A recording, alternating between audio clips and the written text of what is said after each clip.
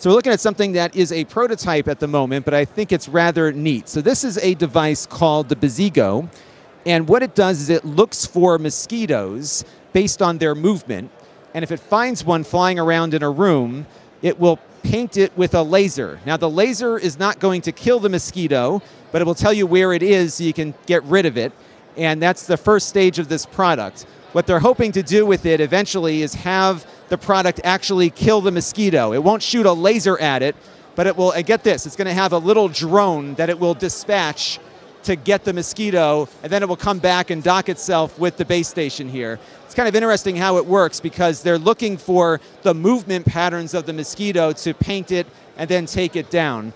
So this will be about $160 or so when it releases. Again, it's in the prototype phase now, but this is the kind of cool stuff that we see here at the show.